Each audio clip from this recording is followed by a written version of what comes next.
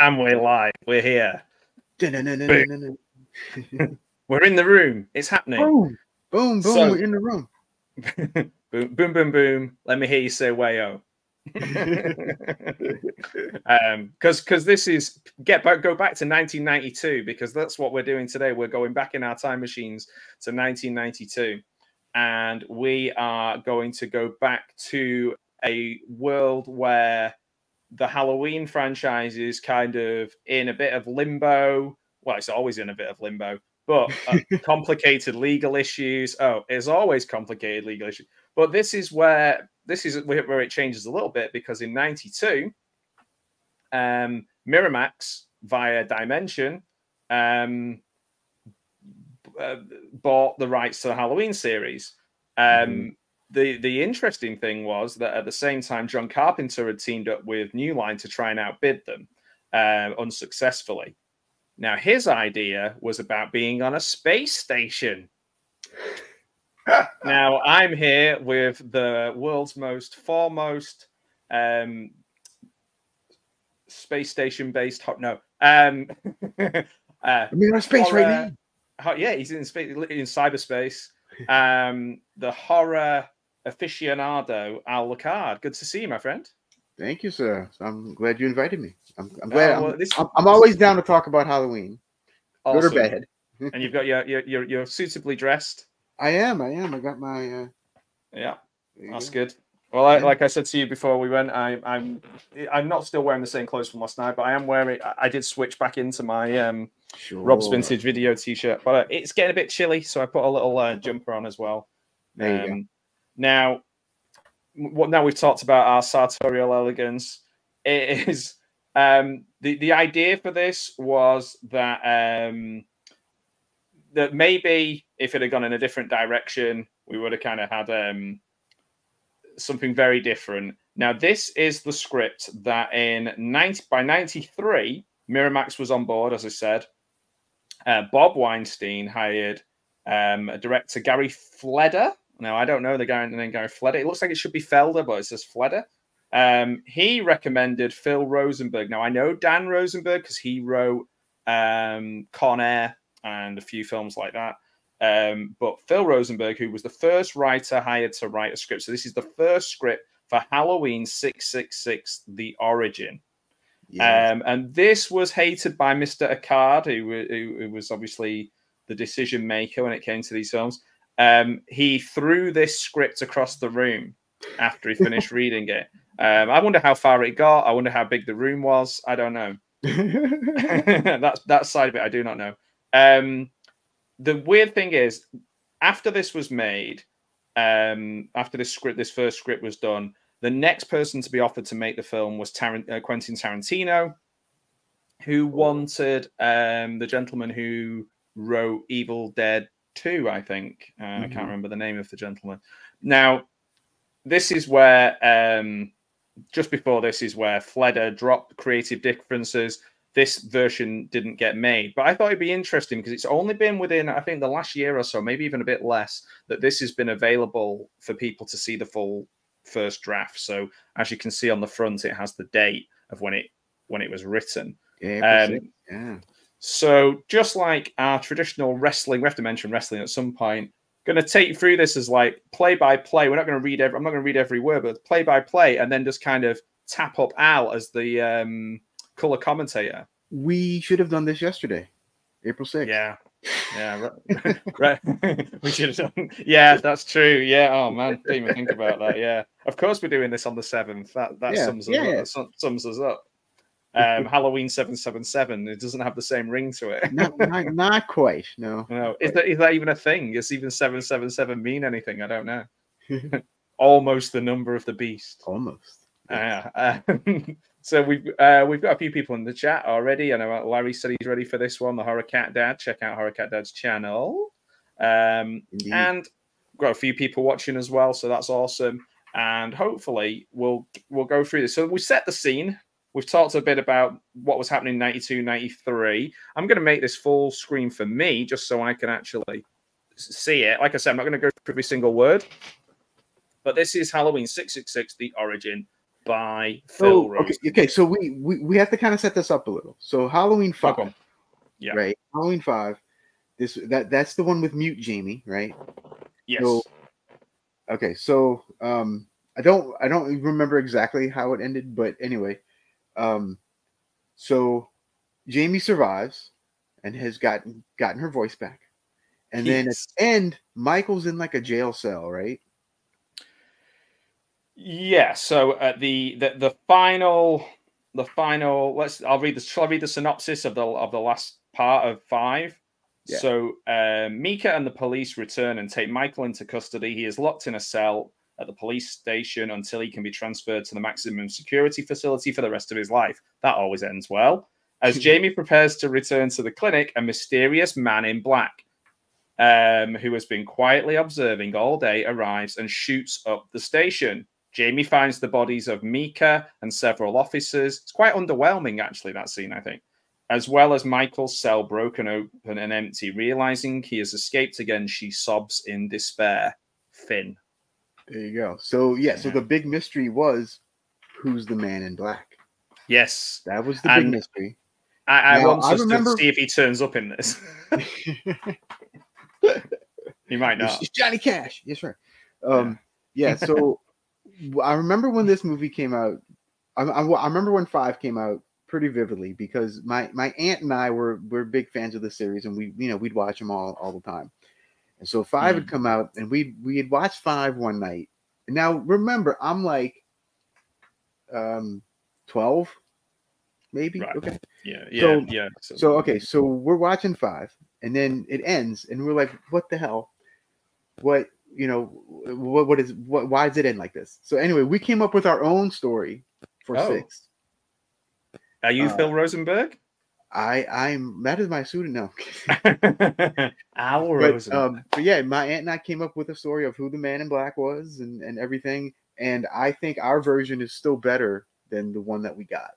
Okay, so at the end of this, I want you to decide if you think it's better than this version. Yes. So I'll let you know. It's been a long time. I don't remember all the details, but yeah. Yeah, whether it was thrown across, whether we want to throw your version across the room, or he might join this one. Yeah. So 6th of April. Yeah, 6th of April. I didn't even notice that on the thing. I didn't even click that was yesterday. And it's Halloween 666 as well. How strange. It is. So the one that we got, I did a bit of a deep dive into it because I won't say who because I don't think it's fair, but I was supposed to be interviewing somebody from the film, and it didn't work out because it was supposed to be around Christmas time and we were both really busy, and it just kind of drifted away. And it might happen again, but I watched it and I was just thinking, like, obviously the real, I'll say the real one, the one that was made, the 6th one, doesn't have Danielle Harris in it. Does have Paul Rudd in it, or Paul Stephen Rudd as he's in his first film role. Yes. Who looks exactly the same now as he did when he was in this. Right? It's insane. So yeah, that's the one we got. If people remember that, it's not I would say it's not universally loved. When the small amount of people that I told I was interviewing somebody from that film, they were like, "Oh man, I fucking hate that." I don't mind it. I like them getting silly, and I like it when films don't necessarily follow the path that you think they're going to take. They go like due to various things, like just down different avenues. So this one starts in rain, like a lot of these films. And we meet a character who is not in the actual film, and called Dana, and I believe she's like a talk radio host. I don't want to give too much away, but basically at the beginning of the film, she's described as being blonde, fresh-faced, beautiful, naturally. And she's sort of panicking around. She's listening to the radio as driving along. There's a special bulletin. Of course, it is an escaped serial killer, because that's what happens when you switch the radio on. Don't switch the radio on. It's the answer to this. Yeah, then you'll be fine. Yeah, exactly. So the lights, there's lightning and thunder, that kind of thing, pulls in the gas station. There seems to be quite a lot of gas station action in Halloween films as well, I was thinking. There's a lot of like people getting murdered in gas stations or left in gas stations or stealing cars from gas stations. Maybe Rob Zombie saw this one because there's a lot of gas station in Rob Zombie. Yeah, Rob's seen this before us. Yeah. And then he goes, no one appears for a few beats, and as Dana, see, I would say Dana, but I guess he's American, so Dana is about to get out of the car. A man. Dun, dun, dun. You're supposed to be more shocked than that, Al. You just... Oh no. Not a man. Shit. Not a man. Shit. It's a man, baby. Yeah. Love it. But this man, he is creepy. And he has long, rain-soaked hair. Okay, so maybe not our titular hero. Not titular, because he's not called Halloween, is he? Eyes aglow with the furies of the insane. Blue jumpsuit. Oh, okay, maybe it is our hero, but with long hair. Interesting. Hey. Shoulder length, maybe? Hey, you know. And like those worn by gas station attendants and sanitarium patients. Yes, we get the inference there. That's laying it on man. Okay, so this is some excellent dialogue here to start us off. What'll it be, sweet thing? I feel like that would be funnier if it was directed at Michael Myers. What'll it be, sweet thing? $4 worth of gas. I don't think that'd get me even down the street. $4 worth of gas in today's money. The man pumps the gas, leering at Dana. Dana, unnerved, attempts to ignore him, plays with the radio. Now, obviously, the radio then continues to describe this this male, and the man's idiot grin. So the guy in the petrol station, still at the windshield. He's supposed to be cleaning it, I guess. Yeah, he's cleaning it, and then the man goes to wash the windshield. All at once, he's wielding his washer like a baseball bat, swinging it into the side window, and makes a jump.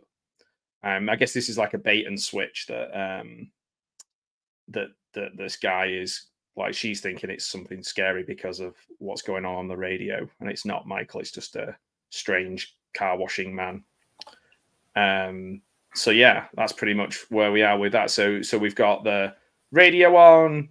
Somebody's escaped. Man in petrol station, creeping her out, smacking his washing equipment against the car to make her jump. We get that. But the man is attacking. I think the man actually is attacking her car, but maybe because he's desperately trying to get in to save himself. Because the way I read that is that he's been, well, he has, at the bottom, he's been cleaved across his throat. He has been cleaved, yes. Surely he can only be cleaved by a cleaver. I don't know. The man, Michael Myers, known for his meat cleaver work. The man stumbles backwards, blood boiling out of his gashed gullet. Oof, he's going for it on these first couple of lines. He crumples to the wet ground, dead. And that's it, yeah. Only then does Dana turn around to see in her back seat Michael Myers. Michael Myers. Woo! So those people playing along at home, that's third page Michael appears. Yeah, so what do you think of that for a setup? The old gas station setup. I mean, it's been done before. Yep. It's not that shocking or surprising. Or... I mean, if done well, it could have worked. Yeah. The guy was cleaved. He was definitely cleaved, yes. Myers' Halloween mask shimmers in the rain as he rises up, dark and furious. Ooh, he's furious. That I'd like to see. Yeah. Dripping knife begins its, does that say malefic? Malefic descent towards the screaming Dana. We cut to, it was a nightmare. What is this? Is this Freddy? Yeah. Not in a Cutlass. Is a Cutlass a type of car? Yeah. Oh, okay. I was just thinking, how can she be in a knife or a sword? Yeah, Cutlass is like a old people's car. Oh, okay. Oh, that explains it. Right. I just glossed over that because I didn't want to seem like an idiot, but then I just decided I didn't mind being an idiot. Where is it here? Yeah, interior cutlass moving. Okay, that makes sense now. I thought maybe it was a character name or it was like inner space and she was inside somebody's body. Right. So she wakes up. She's in her bedroom. She's bathed in sweat. You're right. Very Freddy. Yeah. It looks at her alarm clock just after midnight. Okay. It's minutes after midnight, you might say. Maybe even 2 minutes after midnight? Maybe. Maybe 3. That classic song, 3 minutes after midnight. Scribbles into the notebook. Okay, so she must write. She's got like a dream journal. So it's Dream Warriors. Okay. Yeah. Straight away, this obviously this guy is like, I don't like the Halloween franchise. It needs to be more. It needs to be more Freddy. More Freddy in this. Yeah. Freddy versus Jason versus Michael versus Dana. And then she's got a therapist appointment. Therapy session. And we meet Leslie Wolf, 40-ish, dark-haired, solicitous. Okay. Dr. Wolf has. I thought, why is he not saying sexy, delicious, and beautiful or something? Dana, Dr. Wolf has Dana's notebook on her lap, and that's when you wake up. Yes, always. And the nightmare is just as vivid each time. So yeah, so we're nightmare zones here. So recurring nightmares, okay. Yeah. They're rooted in deeper childhood wishes and fears. This is very common. Yes, very. Yes. That was my my Sigmund Freud impression. I feel such a Freud after doing it. Sometimes these dreams fulfill these wishes. I have never wished to be attacked by a vicious serial killer. Good point. That is a good point. You know, your as obsession, most people don't. Yeah, your obsession with Michael Myers is curious. Interesting. Because why couldn't they involve Mel Gibson and a desert island? Pop culture reference number 1. Mel Gibson back when he was the world's sexiest man. That is funny. Yeah, but those dreams can be just as traumatic. Yeah, now if like I had a dream about Mel Gibson. Don't worry, maybe a dream. Why couldn't my dream be about sexy people like Michael Myers? But I do find it interesting about the line "your obsession with Michael Myers" because in the 2018 version, like there's like those reporters are like obsessed with Michael Myers. Yeah, and I think she's like a talk radio. Yeah, they're podcasters. Just swap this to swap this to podcasters, and you've got the same thing. Everybody's podcasters in modern horror films now. Everyone's a podcaster. That's right. These dreams can be just as traumatic upon waking, Dana. Obviously, I'm now turning into like a commandant. These dreams, they will like them. She smiles warmly. Oh, okay, she's not like that. It's just like he won't leave me alone. Okay, then we're in the Channel 6 offices. Ron Burgundy is there. It's a local NBC affiliate. Dana sits in her office drinking coffee and reading Reuters. Ooh, she's smart. Something has caught her eye. She sees the words Haddonfield and Halloween. Dun, dun, dun. In the blurb. in the blurb.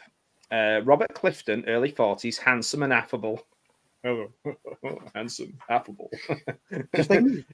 in a baggy linen suit. And you would be if you were wearing a baggy linen suit. And a funky necktie. Yeah. What do you think's on that? Mickey Mouse or Goofy or something? Probably something. Yeah, something goofy. I'm sure. Michael Myers mask. Halloween. Halloween. John Carpenter. Taps on her open. Is there a dirt on the script there? Taps on her open door. I believe so because I have it on mine too, and it keeps moving every time I'm just like. Yeah. Slightly startling her. Sorry, conference time. You ready? Oh. Suddenly, a dog appears. The dog does not want conference time. No, sorry, no conference time. The dog's like, no. I'll see the horror dog appear. I'll see. No conference time for you, Matt. No. I'm gonna go on to the next page while I get rid of my the horror dog. The horror dog. Marcy the horror dog. Okay. I'll let you can catch me up on this next page. All right, so let's see here. We can. Apparently, Dana does not like the tie, so she follows him out, taking the Brutus with her. Okay, so now we go to a conference room. They're in a lovely staff meeting. Staff meetings are oh so fun. I've had my share. Let's see. All right, yeah, cigarettes, coffee. This is definitely the early '90s with the cigarettes and coffee inside a building. With inside of a staff meeting. So far, what have I missed? You've missed that she has joined a staff meeting. Ooh. And there are cigarettes and coffee. There better be cigarettes and coffee in this staff meeting. Yes. So it's got to be 80s or 90s. Cigarettes and coffee. Cooking non-fat brownies with Uncle Pete. I just spotted that line. Is this what they call office banter? I guess. Gosh, yeah, cooking non-fat brownies with Uncle Pete. That's probably that's probably the subtitle to Halloween 666. Cooking non-fat brownies with Uncle Pete. Uncle Pete is actually a pretty good horror title. Yeah. Maybe not the brownies part. So we're talking then about different things going on in the at the station, different stories. Cancer in the hospital. Yeah, worrying about cancer causes cancer. Brinkman seems like a bit of a dick. Not more frigging. He's the Perry White of this situation. Maybe, I don't know. Well, wait, the non-fat brownie as carcinogen. Ah, okay. Wow, very funny. What have you got? I don't even think that was funny. What have you got today? Move me, Geraldo. So with Mel Gibson and Geraldo, pop culture reference number 2. Wait. Hold on. Is Geraldo going to open up King Tut's pyramid and find Michael Myers? Is that what's going to happen? Yeah, that's a good one. Oh my gosh, I would totally watch that and then see Geraldo off by Michael Myers. Inside of King Tut's. Geraldo, do you reckon he would have a cameo in this? He would have to, yeah. Or you could have Tom Atkins play Geraldo. That would be good. That would work too. Yeah, I'd like that. That would work too. And then we've got a mention about, of course, because it's the 90s, assisted suicides. About people doing that before Kevorkian. Because Kevorkian has to be mentioned too. Well, yeah. Google it, kids. This is the 90s after all. Yeah, Kevorkian, people are obsessed with him, weren't they? They kind of were, yeah. Yeah, I remember Kevorkian being on all the talk soup things. I used to watch talk. I didn't watch American talk shows. We didn't get many of them, but we got talk soup for some reason. And I remember always about Kevorkian. So yeah, he'd be a good character in a horror if somebody did the Kevorkian killer or the Kevorkian murders or something. I don't know. Yeah, that'd be a good one. So yeah, we're talking about so Brinkman, who seems to be the boss, is suicide cancer. I want to be entertained. Dana, he goes to Dana and she's like, how about Haddonfield? They're celebrating the first Halloween for the first time since the last murders in 1989. And he goes, the Myers murders? The Nancy Myers murders? No. The Mike Myers murders? Right, but it's a story about recovery. Last month's Money magazine. Is that a real thing? It is indeed. Oh, okay. Yeah. Money. That's just so on the nose. What's the magazine about? Money. As Shane McMahon owns that magazine. One of the most livable sounds in America. How funny! As if a place where your life expectancy is about 10 years old would be the most livable town in America about 3 years after mass murder. 17. That's true. Yeah. It was, yeah. No, but the last murders were in 89. And we're in 94. Well, yeah, but they were all high school people. They were all. Oh, sorry, 17 years old. I thought you meant 17 years ago. 89 was when 5 happened. Yeah. Sorry, I got my numbers of years and numbers of ages of people mixed up. So many numbers. Munda. Murder. Welcome Murder. to Zamunda. Munda morality. Civic pride, a town haunted by its unspeakable past. Very gothic, titillating without being tabloid. I likes it. I like it. Yeah, Dana and Clifton ignore Monica's swipe. We know what you like. Oh, okay. So Clifton and Brinkman maybe fancy Dana because she's so beautiful. Right. Yeah. She's the hot piece of you know what. Yeah, that's right. I don't know what, but yeah, I can guess. They are looking at Brinkman for a verdict. Okay, you take it, Dana. Me, sir? Me, sir? Misa brother. Misa go to Haddonfield. This is where Jar Jar Binks enters the screen. It's a very strange take on this. This is very weird. Yeah. The origin of Jar Jar Binks in Halloween 666 is unknown to many fans. Baptism by fire. I see in the UK we'd say baptism of fire rather than baptism by fire. I could go with her boss. Oh, Clifton wants to be with Dana. Clifton wants in, yeah. Clifton. No, Clifton. Seeing as how it's a virgin gig in the field. Nice word choice. Oh, Monica. Monica, you little snide. Sounds like a plan. I'm giving Brinkman a deep voice.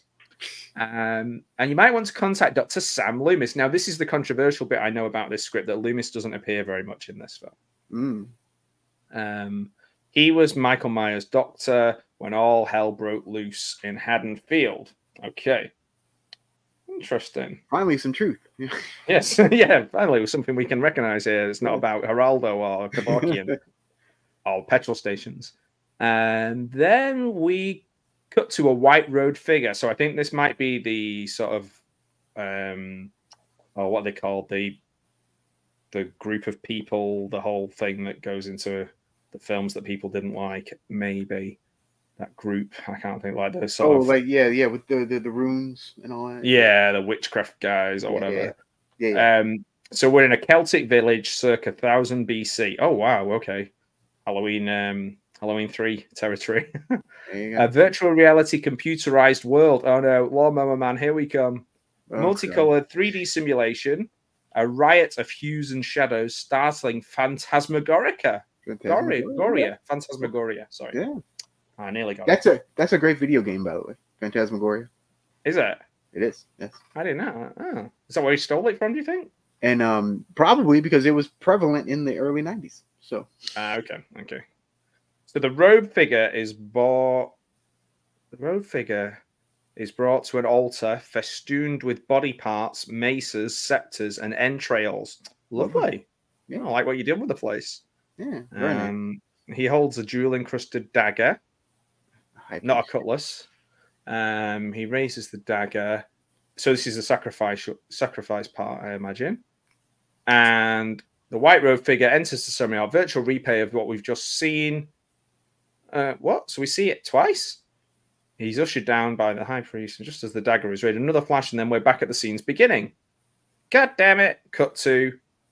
Oh, so they're playing a game. It's a game. They keep dying. Oh, it's just a game. Because I was like, why is this turning into champagne and bullets with the high priest? And yeah, or Groundhog Day, where we're reliving the same thing over and over again. Yeah. Over again, yeah. Happy Death Day. The virtual... I don't mind Happy Death Day, by the way. The virtual reality user curses again and dismantles his apparatus. The tactile sensor, equipped gloves, and head-mounted display. Oh, it's the proper headset, gloves, wires. Hacker, come on, let me through. So this character's called Hacker? He is a hacker. That's like very on the nose if his name is like Bob Hacker. Climb the dark stairway leading to the hacker. Continues to ride the joystick, work the toggle. He continues to ride that joystick. Yeah, indeed. Wow. Don't need to say anything there. The filthy boots approach the steel attic door. They open it. Scream. The hacker howls in terror, ripping off his head mount, and it's Tommy Doyle, 29 years old. Tall, lean, and wild-haired. So they kept Tommy Doyle, which is interesting. Because they wanted the same actor. He hadn't been in one of the movies since what, part 2? I think so, yeah. They wanted the same guy. They tried to get hold of the same guy, I read. Even though they were quite happy to get rid of Jamie and bring in a different Jamie. Yes. But yeah. Poor JC Brandy, who ended up playing Jamie in part 6. Yeah. Poor old Brandy. He turns to face the intruders, two teenagers, both 17, Mickey and Bad News. Bad News. So wait, so is this Bad News Brown? I think it is. So he's like a proper angry face on him. Bad he must have had so many headaches, Bad News Brown, because he was always scowling. Always scowling. He was, yes. Of course, we scare him. He's always scared. That's why he's trembling Tommy. Oh, that's a bit harsh. He's been through a lot. We're having a party tonight, Tom. Lots of chicks. Lots of chickerinos. Lots of chicos.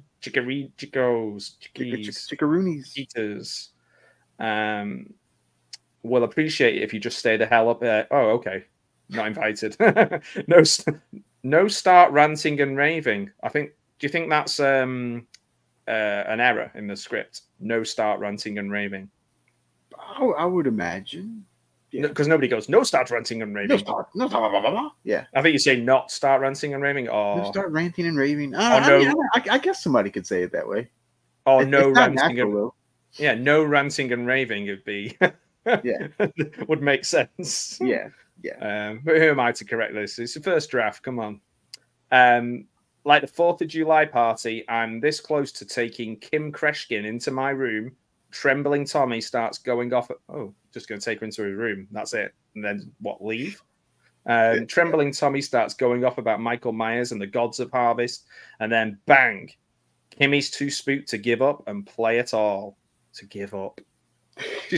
That's what you want from a woman, isn't it? She's just like, I give up. You know what? No. Yes. No. Well, do you know what? I give up. I'll have sex with you. I can see why Mustafa did not enjoy this script. They just threw it out. So your version's already 2 notches higher than this. I would say so. Yeah. And for some reason, they then hoot and howl, disappear back down the stairs. Tommy watches them go. He drops his head mount, frustrated. It's an attic apartment, and it's a virtual shrine to Michael Myers' lore and legend. He's got the string and the pictures up. Mm-hmm. Books, papers, computer diskettes. Ooh, a female version of a disc. Religious artifacts, talismans, totems, a true pack rat's lair. Okay, so Tommy's like gone into full. How would we describe that? Well, it kind of sounds like he's in Laurie mode from 2018. Yeah, and he's like he's just obsessed. Yeah. He's stopping his friends making out with girls and all kinds of stuff. Okay, we look at a laminate from the Haddonfield Landmark dated November 1st, 1963. Toddler kills sister in real life Halloween horror. Oh, I've heard of that. Tommy yanks the disc, not the diskette though, out of his computer drive. It's entitled Sam Hain in Search of... ... A noise from outside. Tommy goes to the slatted window, looks down. Mickey and Bad News are getting into a red pickup truck. Bad News looks up to the attic. Halloween's coming, Tommy. Woo! Woo-hoo!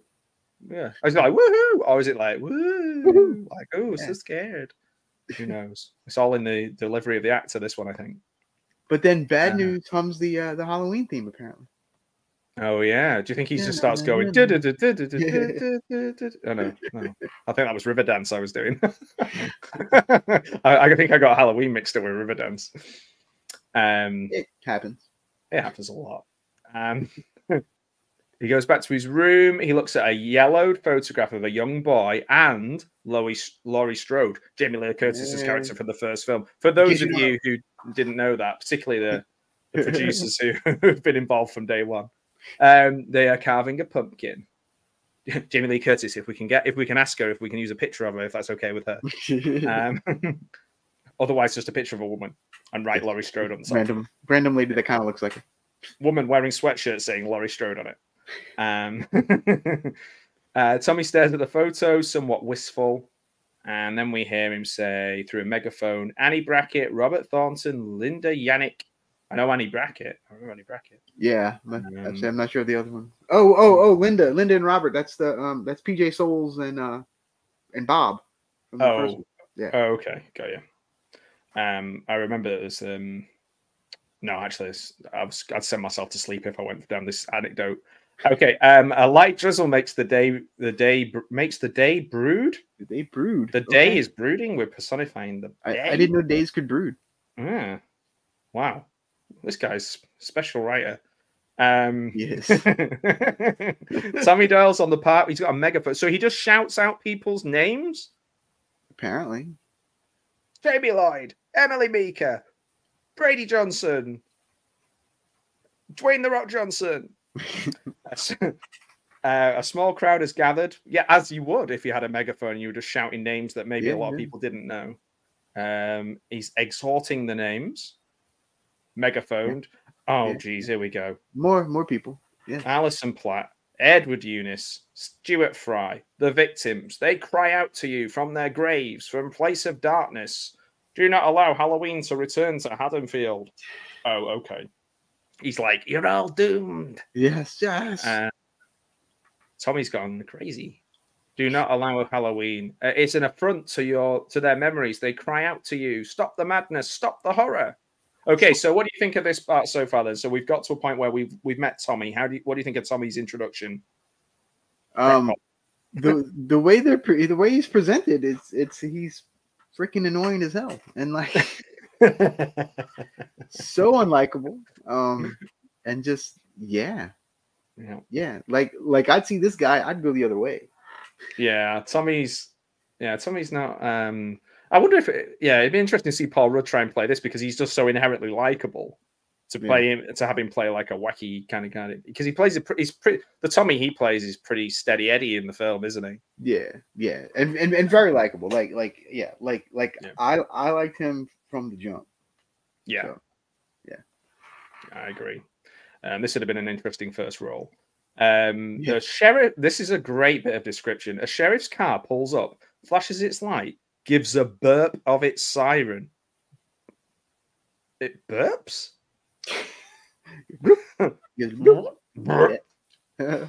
Sheriff Norv. Norv. What's Norv short for? Norv Littman. Norv. Okay. Much Norv. like ourselves, he's early 40s, cocksure. Sure, he has a cock.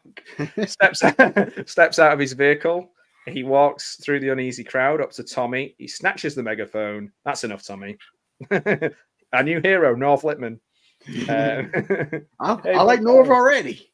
Yeah, Norv's awesome. This is the 4th time this week, Tommy. Oh, fuck's sake. Imagine trying to sleep. And Tommy's got his megaphone again. And the neighborhood weirdo shit is getting old, Tommy. Give it a rest. And with that, he walks back to the cruiser, Tommy's megaphone in hand. The crowd disperse because he can't shout without a megaphone. It's impossible to shout without a megaphone. You see, you won't be able to hide. And when he returns, not when he comes home, but no one will give a shit. No one Show's over. Are we talking about the movie now? Sounds like it. Oh my god. Yeah. Wow. Okay. Yeah. This is worse than the actual movie. Yeah, we're only a few. I don't know how many pages we're in. 20, 30, 50. So Dana's on the phone, spread out on the desk, phone book. She's trying to find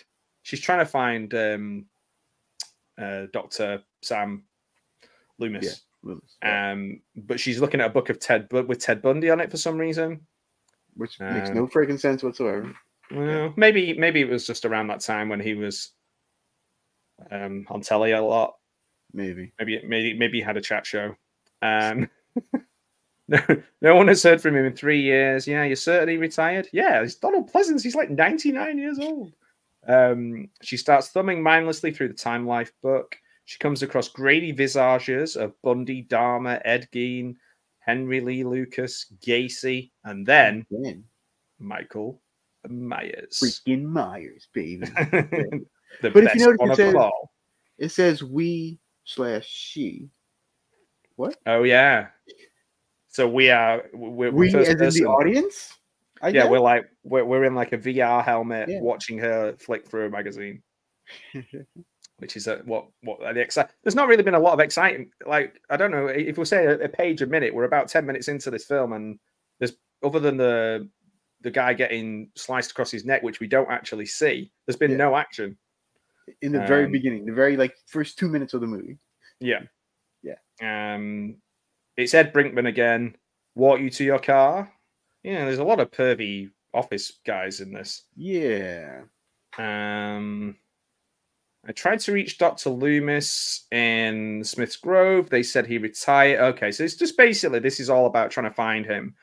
She can't find anything about Michael's parents.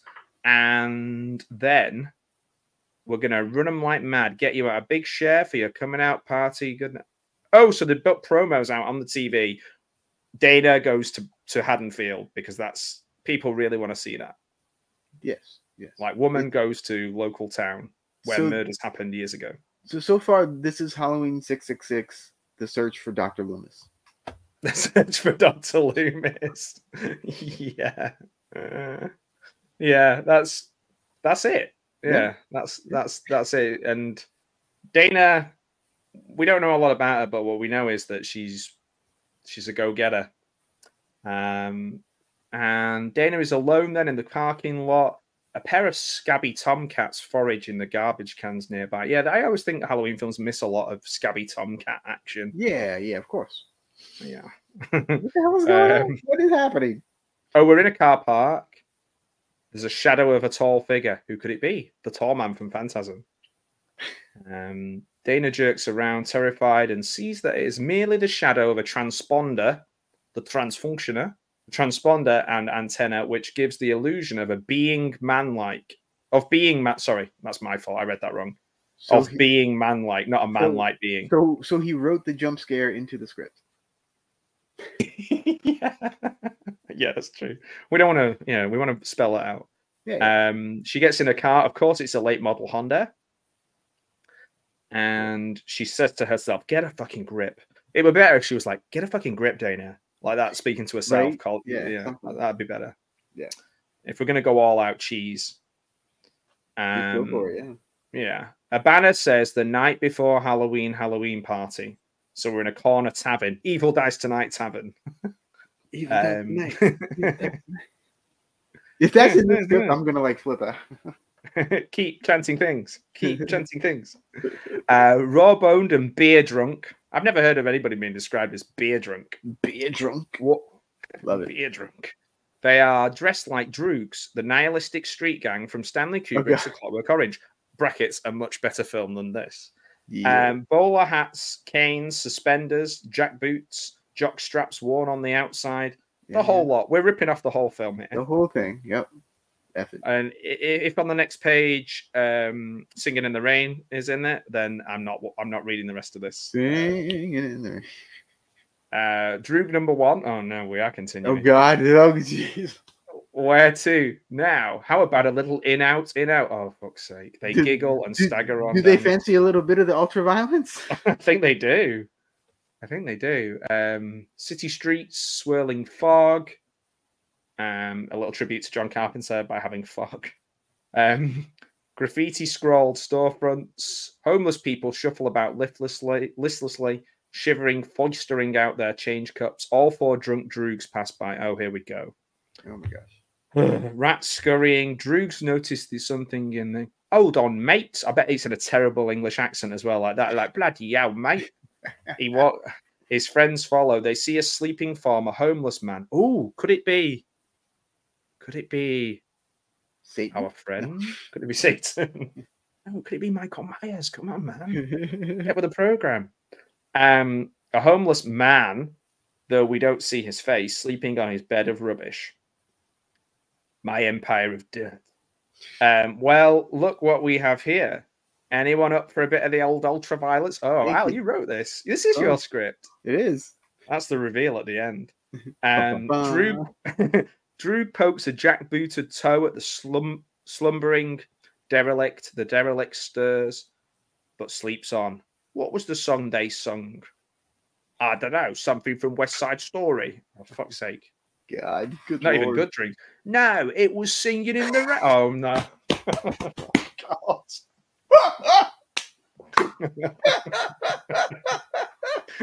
Oh, no. Oh, my God.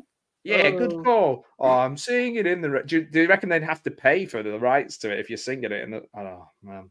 Yeah, because I'm pretty sure Dimension or whoever was doing this that didn't own. I was thinking it didn't didn't own own the Clockwork Orange. They probably didn't even have a chocolate orange.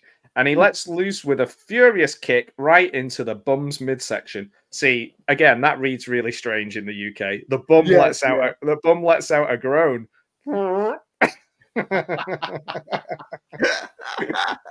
Just singing in the rain. Another kick, this time to the head. Droog 2 joins in. What a glorious. What is the point of this? Yeah. It's like, so people just switch off this film and go and watch A Clockwork Orange. Brunk. Brunk. DC Comics enters the room. A cane to the head. They are going to they're going to town on the bum. I love it. Grow up, Matthew. Grow up. Droog 4 doesn't like it. Well, no one likes it when you go to town on the bum. Come on, guys. Well, some people. Okay. Come on, guys. That's enough. But they ignore him. I'm happy again. Bloody hell, mate, governor. Droog 1's cane swings down for a skull shot, but its downward arc is stopped by a gloved hand. It's the Undertaker. Or Michael Jackson. Oh my! It could be Michael Jackson. Michael Myers. Michael Jackson. He's like Shamo.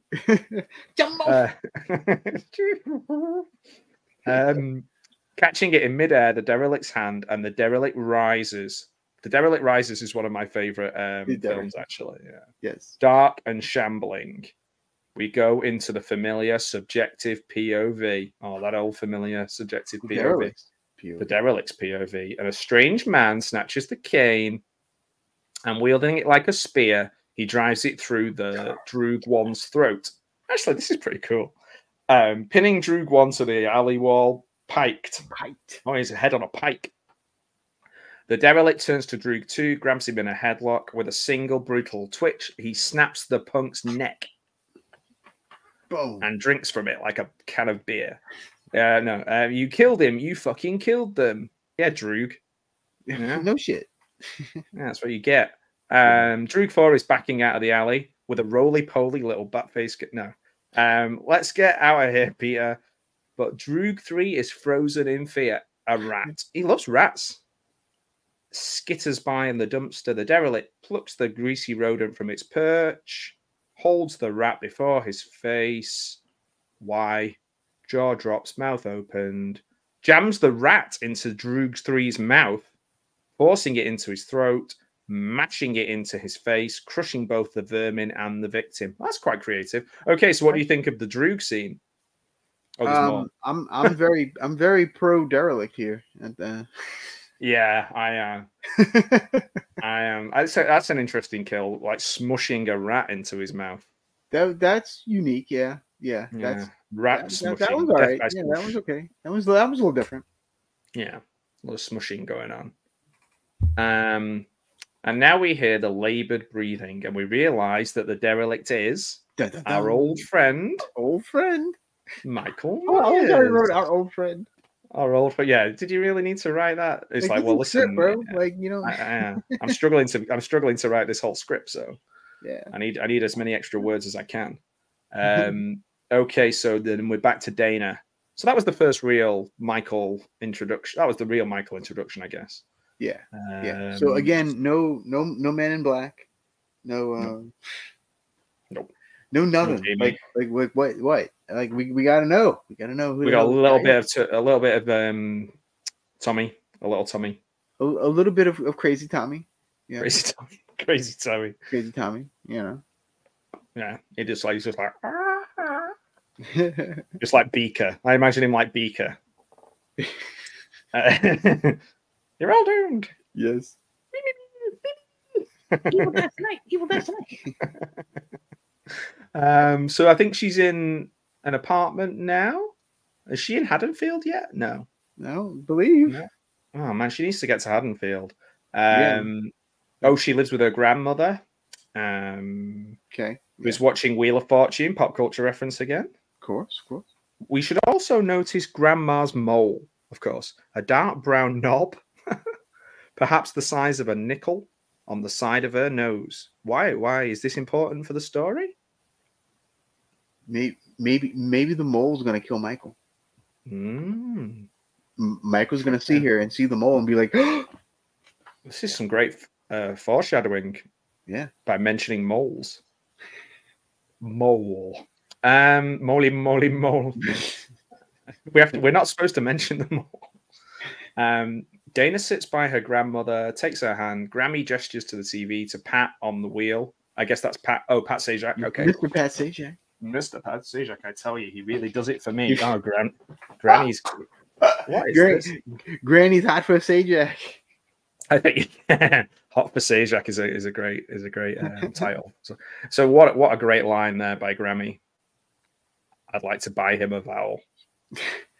I'd buy him for $1. I'd buy him for a vowel. Are you purposely trying to be scandalous? Oh poo. Oh poo.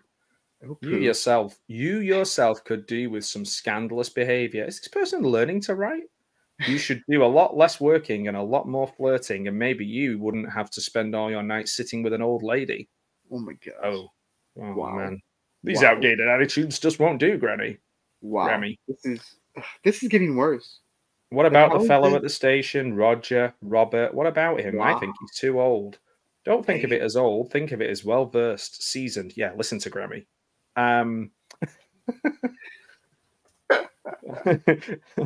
We're just friends.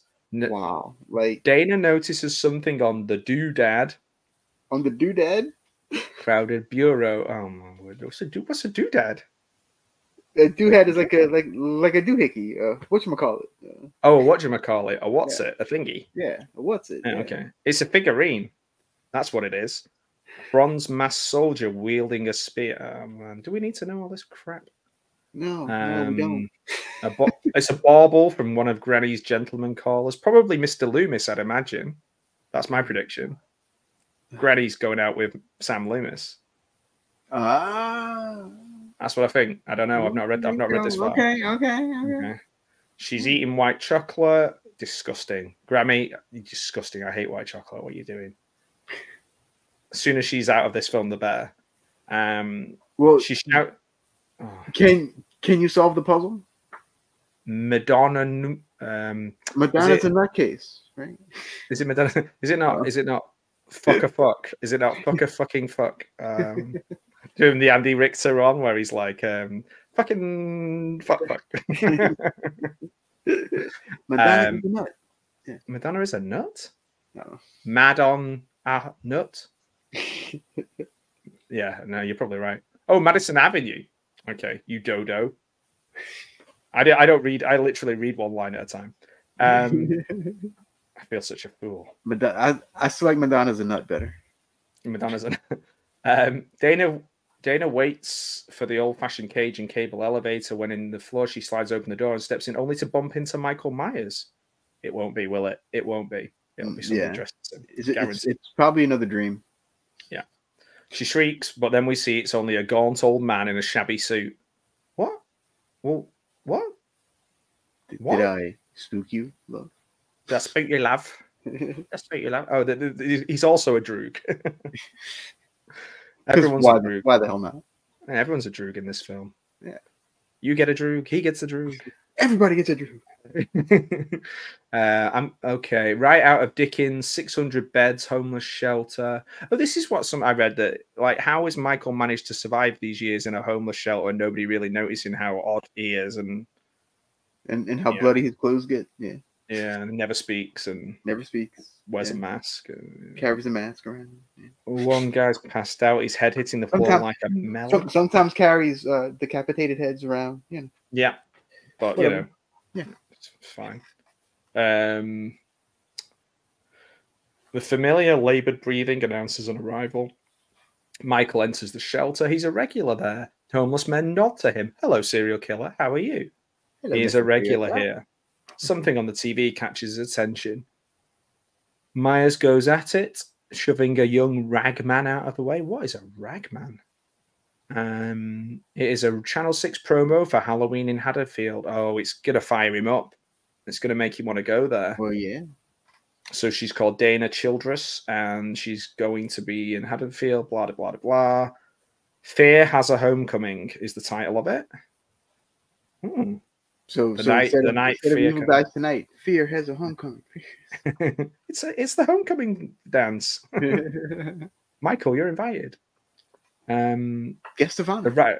So Michael stood in front of the telly, essentially hogging the television, which is really bad manners when everyone else is trying to watch it.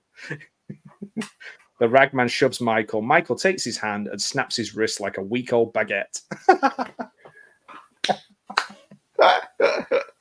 I didn't have the intention of laughing at this script when I was starting. I didn't have the intention of finding it hilarious, but who snaps somebody's wrist like a week old baguette? Like a week old baguette. That's right. Leaving the ragman to writhe on the floor and say, "Oh, my baguette like wrist. My baguette hand. Oh no, my bread like hands." Okay, back to Tommy. Tommy's working in the hospital because he's sane. Right? Oh no, he's not. He's looking for Sam Loomis.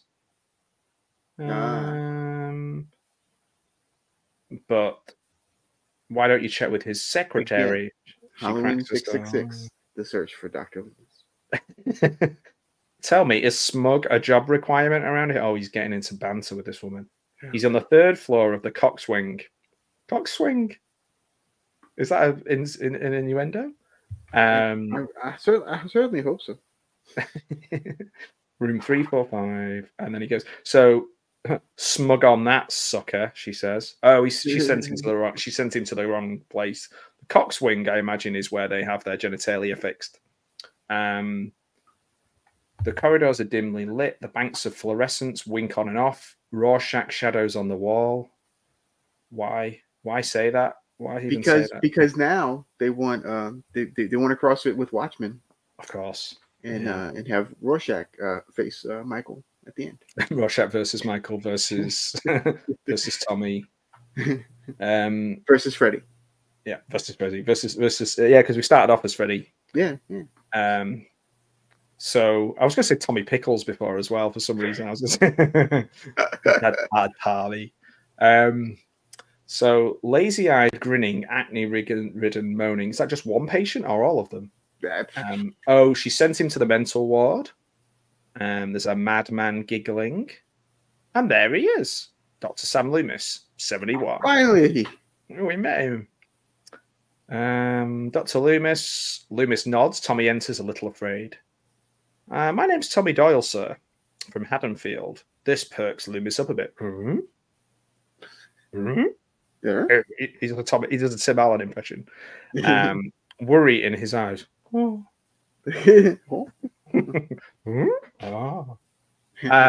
Actually, that's pretty similar to how he played it, I think. I suffered 2 heart attacks, young man. You don't want to assist me on a hat trick, do you? Haddonfield? Fuck that shit. No, I didn't say it. From behind Tommy in the hallway, a sickly old man shuffles along the corridor.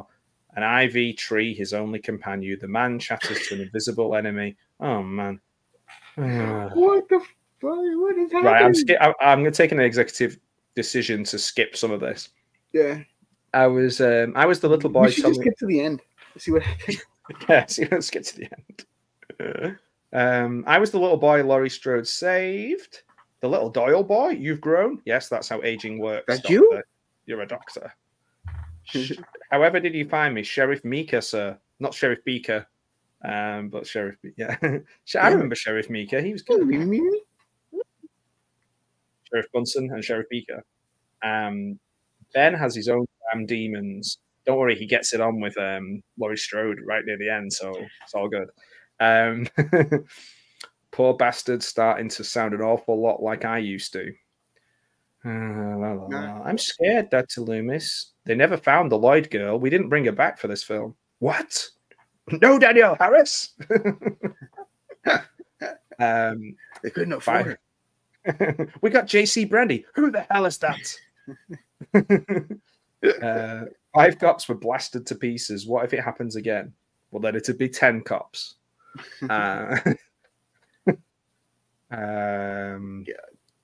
The Wires family is more sealed files than the damned Warren Commission. Oh, I don't know what that is. I don't know what that is either. So. No. Hey Siri, what's the Warren Commission? U.S. Presidential Commission on the Assassination of John F. Kennedy. Ah, okay. I didn't know the name of it. Okay. No, I didn't know that. Mr. Loomis is obviously a very intelligent chap. Obviously, yes. Obviously, he's a doctor. Yes. He didn't go through evil medical school for me to call him Mr. Loomis, did he? That is correct. Tommy never was, never will be. I put it. Oh, I'm losing the. Yeah. I've been researching the Festival of Samhain, the Feast of Fire, the Celtic New Year. Tommy, you need to go out and touch grass, my friend. Cursed bloodlines, that sort of things. It's mere mythology. That's more Brian Blessed than Donald Pleasance. Gordon's alive! You know what? We might as well throw like Mr. Blobby in there. Mr. Blobby is one of the things that he has been researching. Yeah. Feast of Life and Death featuring Mr. Blobby. A talisman, a gree-gree, a charm, I don't know. Oh, okay, so the bronze soldier that Dana's grandmother has is the only thing that can kill Michael Myers. Yeah. The doodad. The gree-gree doodad, yes. Gree-gree doodad. The doohickey. Right. I'm tired, son. Devoting my life to the darkness. Oh my word, just everything is said. He says everything in this. I'm tired of the script. Yeah. I can't leave. Put all this behind you. I can't do that, sir. The film is we're only about a quarter of the way into the film. Damn, it's too heavy for this all. But basically, Loomis is opting out. I think this whole thing is about him opting out. Yeah, and then Loomis is no longer in it, I guess. Yeah, pretty much. He's just like, nah. Yeah. No, I don't care. Which is weird because he died during the making of the movie. Yeah. True. And so that's why they had to change it. That's why they changed it. That's why they changed it to the what we ended up being the theatrical version. That's a good point. So he really genuinely couldn't be bothered. So yeah. So like they even from the early days, he's like, nope. He maybe read the script, and that's what. Yeah. Maybe. I don't know. I'll say no more. So we talk about death penalty. Good idea, bad idea. I don't know. They're that kind of flirting thing. with Dana. A reference to Arsenio Hall. Oh, this guy wants Arsenio Hall to be the first to have the death penalty. Wow. I wonder if this writer has had a bad experience with Arsenio Hall, or just doesn't like coming to America, which is impossible because it's an amazing film. Come on, man. It's the best. Welcome to Zamunda. Yeah. Prince Jeffy Joffa. King Jeff. Is it King Jeffy Joffa? King Jeffy Joffa. Okay, it's Michael Myers' brain. Blake, stop fooling around.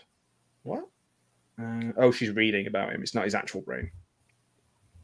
The further along we get, the less sense this is making. True. It's less sense. And then we're in the Channel 6 van and we're on the way to Haddonfield. Okay. They're finally on the way to Haddonfield, halfway through the goddamn movie. Yeah. They're having beef jerky. Mom's buried, but we've got pop on ice. Oh, funny. Are we in another petrol station? Hardee's? Oh no, Hardee's is a fast food joint. Oh, okay. Right. So it's decorated for Halloween. Yeah. Do people do that? Is it like McDonald's decorated for Halloween? I guess. Okay. So this is where we meet Hardy Lomax. He's Hardly Lomax. He's Hardly 64, Lomax. the balding proprietor, all ear and nostril whiskers.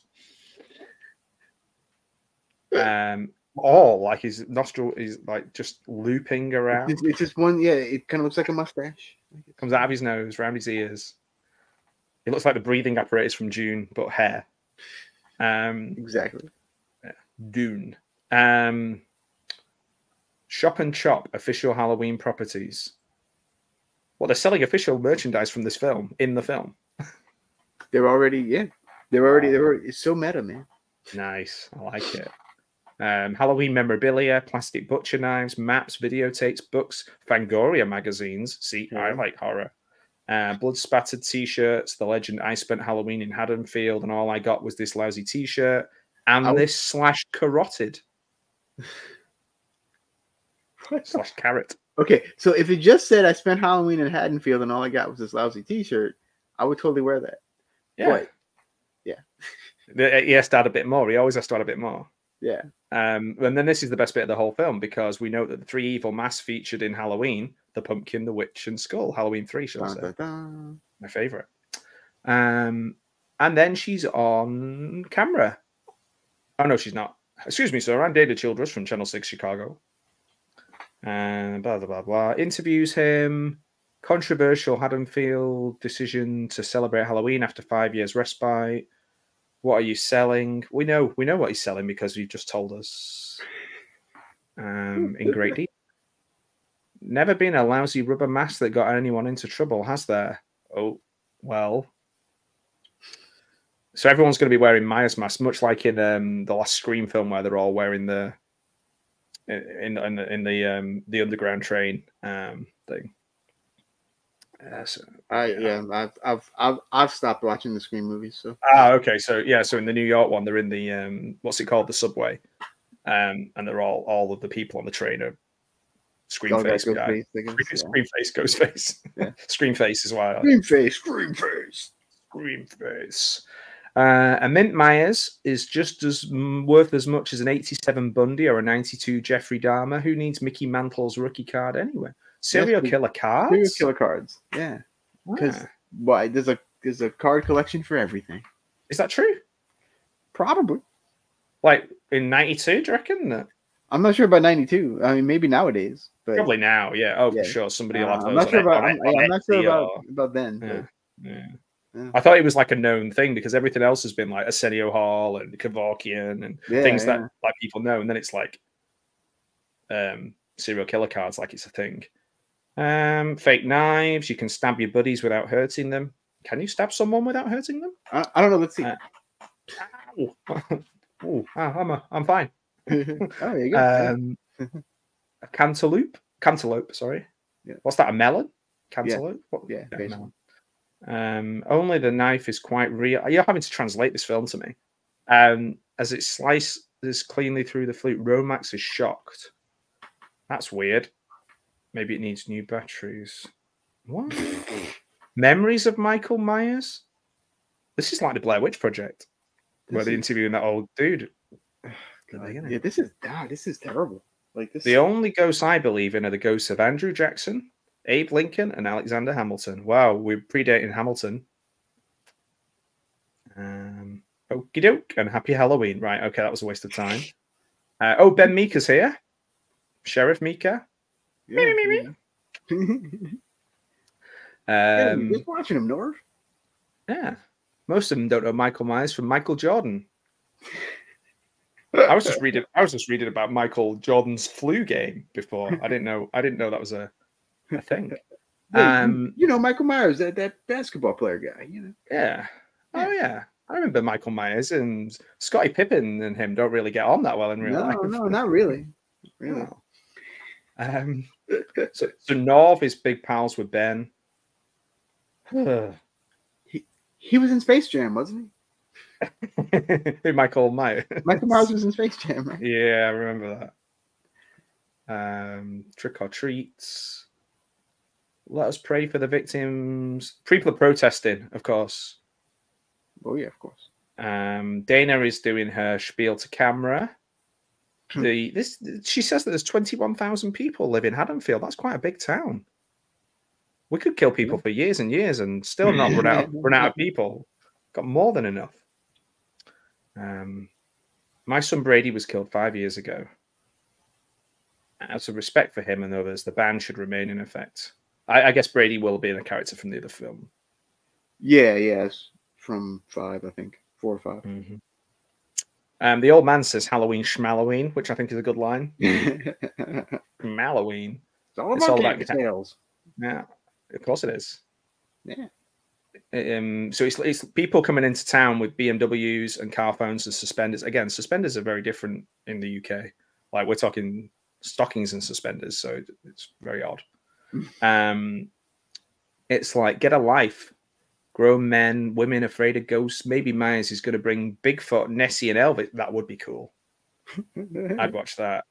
Bigfoot, Nessie, Elvis, and Michael Myers. The new boy band. Hey, Larry, good to see you, my friend. I can see on my phone. I'm full screening, so I'm not putting comments up, but I can see you. So yeah, I hope you're I'm doing air quotes, enjoying us reading the script.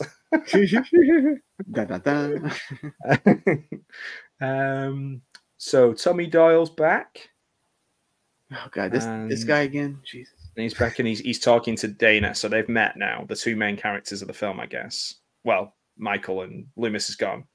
Mika and Beaker and Norv and all those guys are not as important. Dana and Tommy seem to be. Yeah. He's the oldest survivor now, Tommy. Is Mika not the oldest survivor? Mika was the sheriff, right? Yeah. Yeah. And he had a run in with him, so surely he's a survivor too. Yeah. So Tommy's lied straight away. Hi Dana, I'm the oldest survivor. It's Father Carpenter, the priest from Halloween 4. Ooh, meta. He's ranting. Damnation knows no vacation. Nice. Yeah. He's a rapper. Damnation knows no vacation. It is safe to babysit in Haddonfield again, is it? I think again. And he has a toothless grin. It's a priest with no teeth. There you go. Will evil die tonight? That's the question. Although it would be funny if they got John Carpenter to play Father Carpenter. With no teeth. With no teeth. Yeah. It has no vacation. Damnation knows no vacation. You're hired. Yeah. Wow. That was my audition tape. Yeah. You can't fight City Hall. That has to be in every film in the 90s. You can't fight City Hall. No. You can't fight the actual City Hall. You just like punch a wall. And then Father Carpenter calls Dana Sweet Thing. It's the second character to call her Sweet Thing. Okay, now. Yeah. Well, yeah, she's irresistible. She is. I hate this. And then she literally says 2 lines later, I hate this town. She's basically Caroline Monroe. Yeah, she is. Yeah. You got all excited. You got all excited talking about Caroline Monroe, then, didn't you? Yeah. You know it. Does the name Tommy Doyle mean anything to you? Nope. Don't mean shit to me. You don't mean shit to me. And then we're in a residential neighborhood. Okay, so I think Trick or Treat starting now. Yeah, Michael's there. A little girl bumps into him. Familiar. Looks at his face. He doesn't kill her. Then we meet Wendy. It's not Jamie. We meet Wendy now. Mickey and Bad News, Tommy's housemates, and Wendy, who is a 17-year-old blonde. You know the type. All attitude and ripped jeans. Cranking the new Scorpions tape. She wants to rock you like a hurricane. So we got Wendy and Mickey. So Mickey short for Mickey D's, right? McDonald's. Yeah, we got Wendy's, Mickey's. Oh yeah. Let's see what other friends they have. Arby's, maybe? Ronald, Grimace, Robble, Hamburglar. The Hamburglar. Michael versus Hamburglar. Saved by Wimpy. Yeah, I will gladly murder you Tuesday. The pickup bed is equipped with an electric cable winch. Bad News limps. Oh man, is Bad News going to die soon? I hope so. Yeah. Mickey. Who's Mickey? Is Mickey? Mickey's not short for Michael Myers now. They're pulling a gravestone over. Oh, it's Judith Myers' gravestone. Well, of course. Who else's gravestone would it be? They're laughing for doing that. They're laughing because they're desecrating her grave. Oh, man, these are worse than the Droogs. This is ridiculous. Like I said, the further we go, the worse it gets. Yeah, a fissure is forming in the ground. A fissure. Several shafts of light. We're back to Hardy's. From the hole. A guy's eating some barbecue, and he calls him fat ass. We're closed, fat ass. Wow. Yeah. Harley's a lovely person. Yeah, and obviously, Hardy Lomax is not going to get repeat custom, I don't think. Not that way. Oh. Oh, anyway, he's dead now. He drops like a homesick brick. Let that one sink in. What does a homesick brick drop like? Homesick brick. Homesick brick? Brick. What does that even mean? I have no earthly idea what that means. Homesick brick. He drops like a homesick. I'm looking that up. Homesick. Can a brick be homesick? Homesick. Oh my word, you were right. Top line of this next page. Yeah, I called it from the get-go. He picks up a Freddy Krueger mask, casts it aside, picks up a Jason mask, casts it aside. At last, he picks up one of his signature Michael masks. He's like, up yours, other franchises. What I'm doing. Yeah. Okay. Jack-o'-lanterns. Who's Bernie Lomax? Who's Bernie Lomax? I don't know who Bernie Lomax is. It's too clever for me. Oh, you'll like this one. Larry, who's commenting, will like this as well.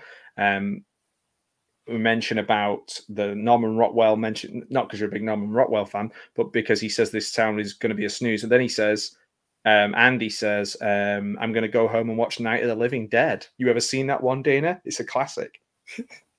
Yeah, boy. Okay, Andy. Dana goes, I missed it. Right, Dana, you can go now. Also, it's public domain, so we can show it in the film. Awesome. Yeah. Let's do it. Yeah. But what about the YouTube strikes? In the original film, didn't they watch The Thing from Outer Space, didn't they? Yeah. Yeah, they did. Then Dana and Andy, Crazy Priest, the Crazy Priest goes trick or treat for no reason. And then Andy calls him a dumb prick. Who's Andy again? Oh my god, I have no idea. Is that? I think that's one of the news people. I think. Oh, okay, yeah, Andy. Andy's the guy that likes Dana. Everyone likes Dana, but he particularly likes her. Who doesn't like Dana? Yeah. Oh, Weekend of Bernie Lomax. Okay, maybe. Okay, crepe pumpkins, paper witches, balloon god. Okay, we're well into Halloween time now. Judith Meyer's headstone is still being pulled along, propped up against one wall, not unlike it appeared over PJ Souls' head in the first Halloween. Not unlike it, and by that we mean exactly the same. Oh, okay. So bad news is making fun of Tommy now. He says they call him Trembling Tommy. I don't think that works very well. And he says, go back to what you do, go back to your hovel and do what you do best. And then he mimes a masturbatory gesture. Yeah. Yank the crank, pull the chain. Okay, then we go into a list of things that you can use because, you know, nothing goes unsaid in this movie. But isn't this the tits? It's always says. Yeah. Isn't it the tits? Oh yeah, I didn't see that, man. Blow me. Oh man, these guys are awful. And this is a new one for me. Yank the crank. Okay, that makes sense. Pull the chain. Just sounds like going to the bathroom. Shoot the pudding at the moon. Shooting pudding, yeah. I've not heard that one before. It's not a common one, but I've heard it. But yeah, it's not common. Yeah, because you wrote this. That's why. Yeah, oh yeah. And make the bald man puke. Wow. No wonder Tommy takes one frightened glance at the headstone and makes for the attic. He's just like, I don't want to stay here while you give me 37 different descriptions and euphemisms for masturbating. Yeah. Kill some babies, beat the bishop. Oh my word, it goes into a second page. It's like this guy is literally got like a dirty thesaurus. Yeah. Yeah. Oh my word. He's like, what else can I put in here? Yeah, I'm going to keep going. 8 pages? Well, it's no wonder he threw it across the room. He's just like 8 pages of just talking about different ways of calling masturbating. Sagging floorboards, hand reaches out for Dana. It's only Ben Meeker. Yeah, okay, so if they would have filmed this, I think people would have walked out. Yeah, true. Definitely in that last scene. It feels more like a Friday the 13th with the kind of like frat boy guys with it. Yeah, but not as good as that either. No, not as good as that. No, definitely not as good. No, No, but like maybe that's what he's got in his head. Maybe the writer had never seen a Halloween film. Maybe. Yeah. We've got yuppie fathers talking into their flip phones. Zach Morris is there. Trick or treaters ignoring their homes. So some of them have candles in their windows, and people walk past those ones when they're trick or treating. The van is outside the Myers home. Ben Meeker talks about losing his daughter. It's very sad. And she cuts him off when she's probably got the best interview, which is somebody who lost a child in this thing. And she just cuts him off and goes, "Yeah, that's fine, Mr. Meeker. I'm really sorry." Blake's really bored, and he says, he's the cameraman, isn't he? He says, "I think I would rather murder my sister than live in a dump like this." Whoa. Canal. It's harsh. Just a little. Yeah. We're still keep cutting back to Judith Myers' gravesite. Caretaker's house. Yeah, caretaker's house. He's missed this. The caretaker's missed the graves being smashed up. Oh, George Hopkins marches toward them, and then Michael Myers. Oh, here we go. Michael Myers is here. They could have put Michael at this point. We know who they're talking about. Clifton has a map that designs a cemetery. Are we in the cemetery? We're in the cemetery now. Michael's there. Michael enters the house, kicks over a bowl of candy. Now you've gone too far this time, Michael. Michael, I thought you were supposed to like Halloween. What the hell? He bends down to pick up an economy-sized sugar daddy. Is that like a very small man? Sugar daddy's a candy. What, like chocolate? Or? Yeah, something. Yeah. I don't know. I was never into those. I want to, guys. If you want to send me a sugar daddy, I will. Any variety. He kills Beverly. Beverly is just an old woman who lives in a house that we've just met. Michael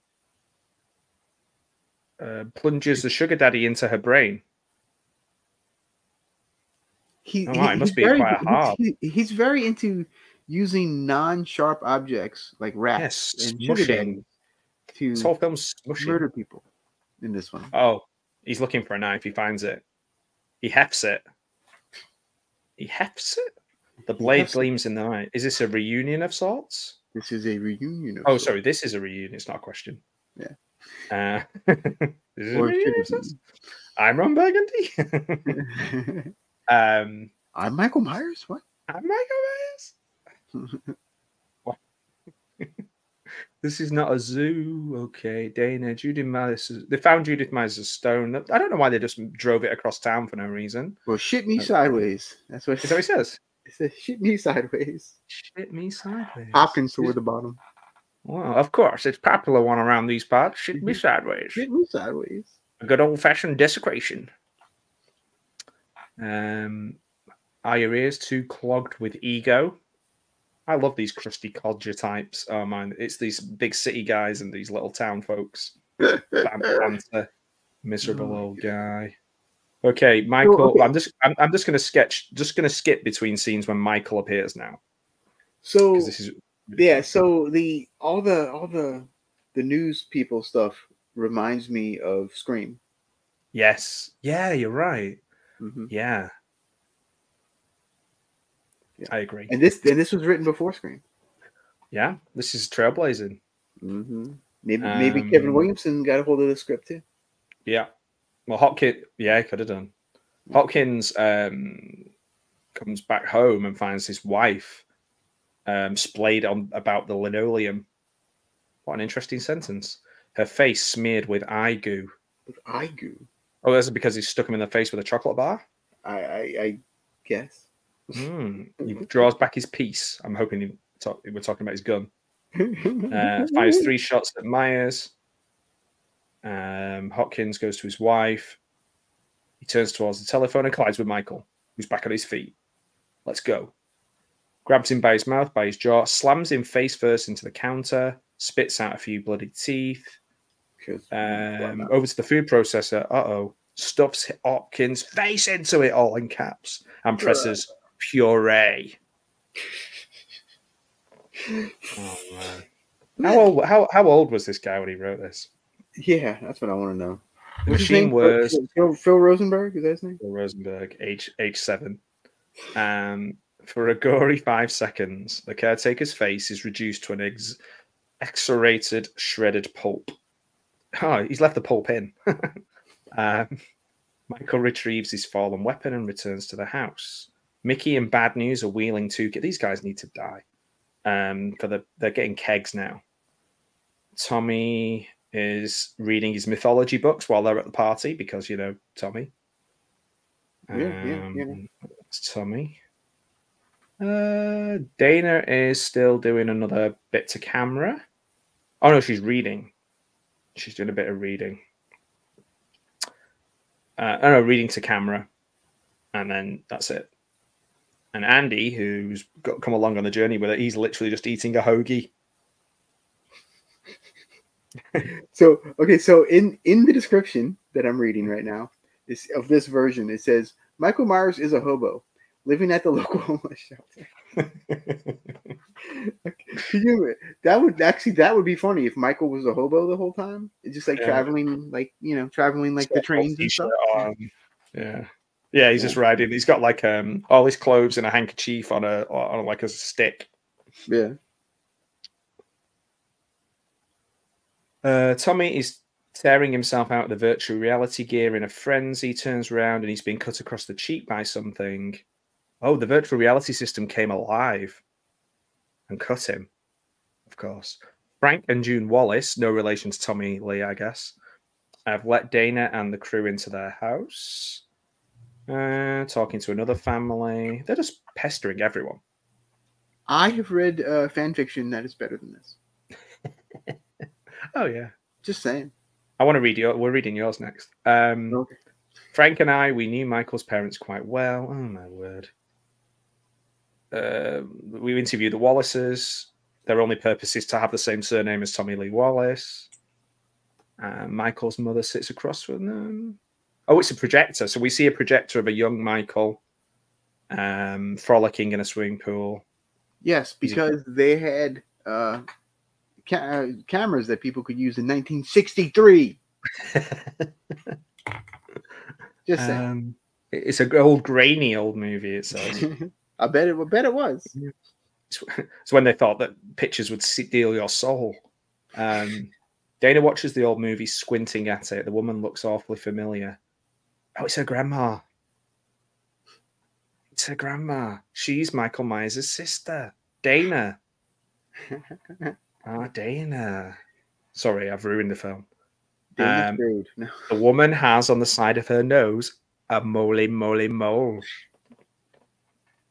The size of a nickel, just like Dana's Grammy. Grammy Molly. Oh my god. Molly Grammy. What the fudge is going on? Of course. It was important that we noted that mole earlier on. It's a good job we were told to note the mole. I'm so glad I know about that. I was just thinking about a little mole. He was a devil. Father Carpenter rubs his head, faces the camera, and says, "Cute as a devil, isn't he?" Father, of course, you get your local priest in all your home movies. Wow. Indeed. Indeed. What is going on, Frank? It's Frank like I know. Frank's like, I'm trying to get the F out of here. Yeah, there's a whole page of description, and then it's just like, what's going on, Frank? Michael's getting in through the peephole. He's going in the house. He's after the Wallaces now. So every time they interview someone, they go to their house. Okay, he follows it and then kills those people. And they are still interviewing them.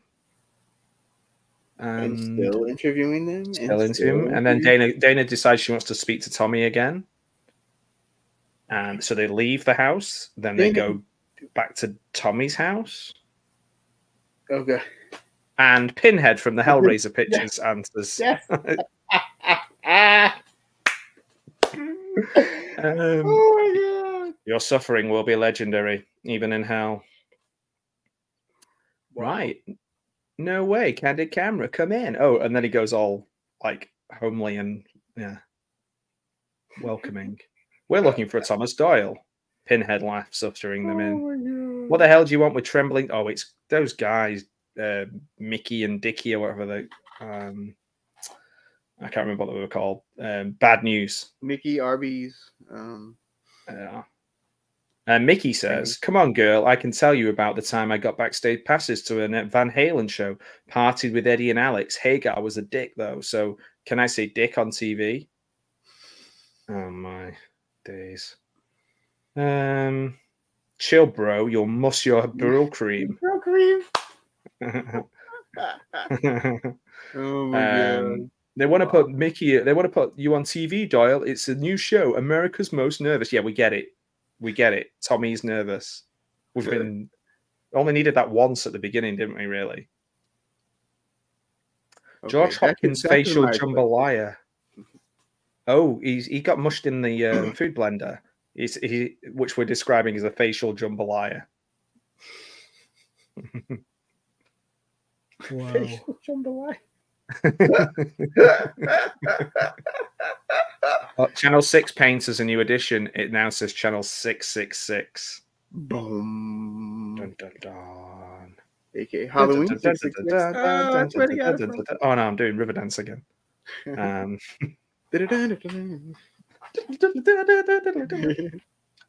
Something spooky back to the Wallaces. If I have to do one more story on Uncle Pete's non-fat brownie, there we go. It's the callback from earlier on. Oh my gosh. Let's go back to the Myers, not the Maya. You know what? I would rather watch Uncle Pete's non-fat brownies than watch this one. Okay, so let's keep going. Keep going. What the fuck is he thinking? I'm skipping through a few pages here because this is ridiculous. It is. There's a party. Did this guy really think this was good? Like, I don't know, man. Like, seriously? I'd love to ask him about it. Yeah, let's see if we can get him.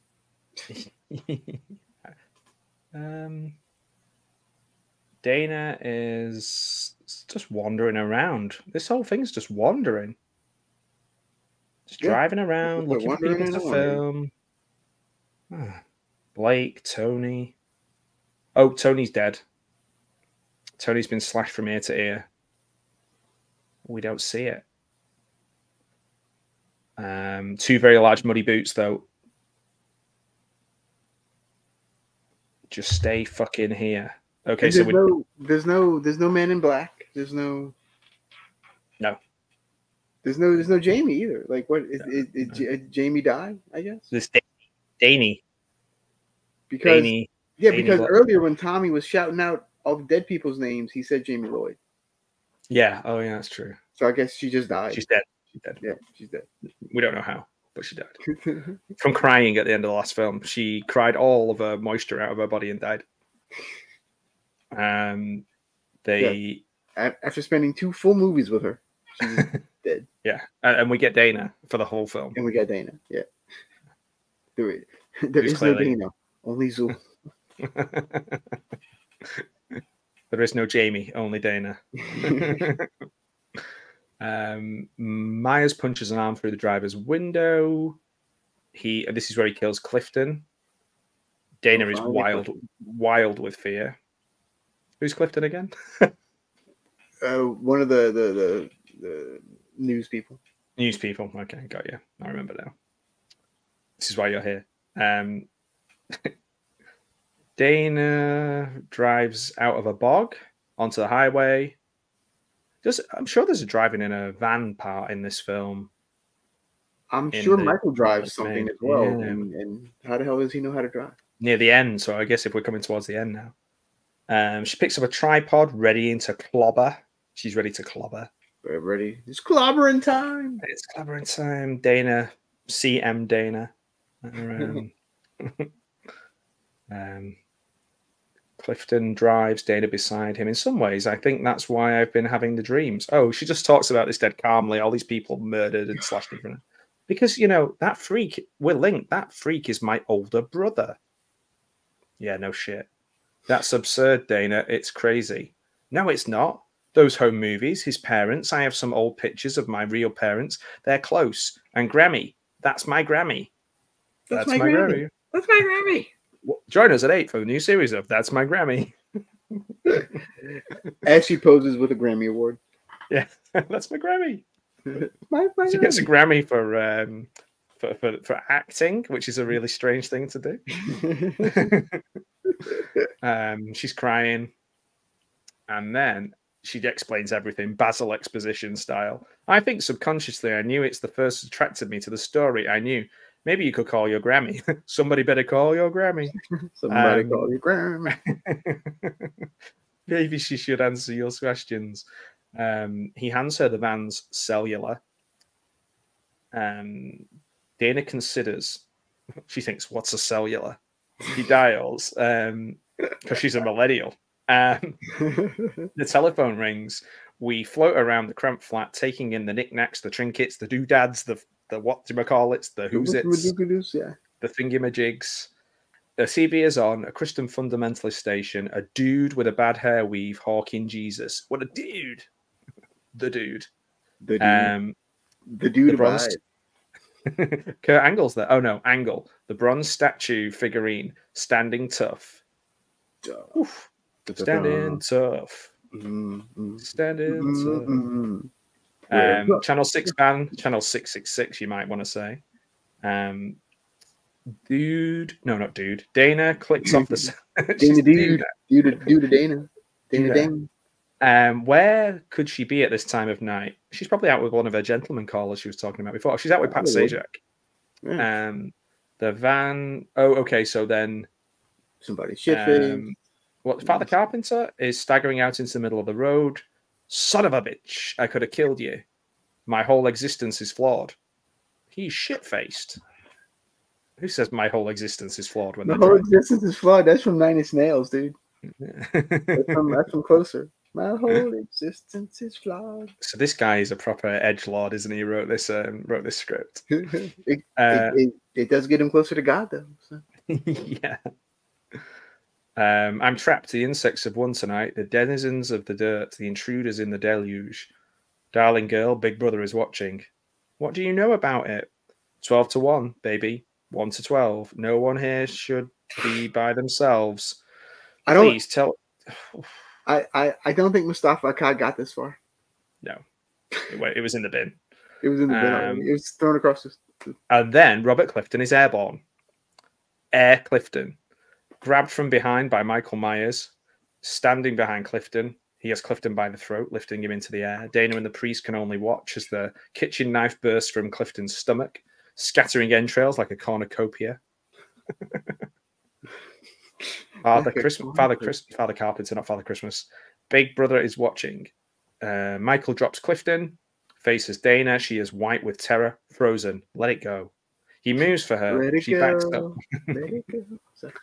She'll try to reason with it. We'll get taken down. Your beautiful voice. I think it's the original version. Father Carpenter says to reason with him. After all, your family. No. He crushes Carpenter's right hand, crushing it like a beetle. Carpenter does not scream. He looks enthralled. Dana runs because he's not reading the script. Yeah, he's like, I've done my lines. I just read all those lyrics. All those lyrics you've written. Michael follows. Mad as a weaver. Mad as a weaver, not mad as a hatter. Mad as a weaver. Okay, sure. Tatters on by Robert Clifton's corpse. Can you show all of them now? I just want to show all of them. The priest is the black, the man in black. He's the crazy. He's wearing the boots, black silver tip cowboy boots. Maybe so. Maybe not. Dogs bark. Dana's running. She's running now, like it's life depends on it. Like it's the final act. Dana sits on the back with the kids, staring out the room mirror. She's in a microbus. Whatever the hell. It's like the end of The Graduate. Dana. Michael Myers is like, Dana, banging on the glass. Hello, Doctor As Smile. as Dana does the leg. Yeah. Mrs. Bouvier. And then the kid offers her a joint. No thanks. You're supposed to be a freaked out yuppie chick, right? She gets to the Doyle house. Jello shots are being ingested. All right. Yeah. Costume kids. Bill and Hillary Clinton. Captain Kirk. Ah, nice. Few pirates. Few coneheads. Satan. Some girls clad in those skin-tight mice outfits. Skin-tight mice outfits. And of course, Michael Myers mask, which can be bought from the foyer. Dana enters. Her dizzying POV. Some kids are doing beer bongs. You get the idea. Yeah. It's a kid dressed as Michael Myers. Just a Tuesday night in Louisiana. That's all. And of course, they're watching Texas Chainsaw Massacre because they want to cover every horror film in this film. Ever, yeah. She's watching it on TV, and then on the wall inside the house is Judith Myers' headstone. And they make fun of him, thinking that she's come to like get it on with Tommy. Two couples are playing strip poker because we need one girl to be topless. Oh yeah. Another has her bra on. One of the guys is shirtless. Yeah. We see they're playing cards with the Ted Bundy, Albert Fish, Jeffrey Dahmer, Michael Myers, and Richard Ramirez cards. You got it, a full death house. Bundy. This is very Scream. Yeah. The stats, Lisa. Rotisserias to death. Necrophile, cannibal, murderer. Cut off a girl's head, disemboweled. They all grown in organs. All that good stuff. Yeah. Yeah. Okay. The Insane Shrine. She sees Tommy's shrine. Shrine. Also, I went a bit Sean Connery then. The Insane Shrine. Laurie Strode.